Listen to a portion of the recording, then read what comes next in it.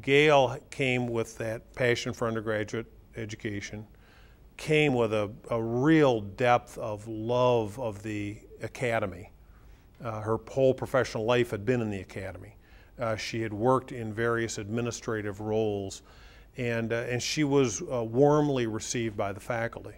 So again, a non-academic president, and I came and I always held a respect for the appropriate faculty governance and other things. I always thought that was important, but I knew that I needed a strong provost and someone who would be strong in the delivery of this wonderful community undergraduate focused institution. And Gail was a delight to work with, and I'm pleased she's still here at the time we do this taping, and I think she's done enormous good for the university.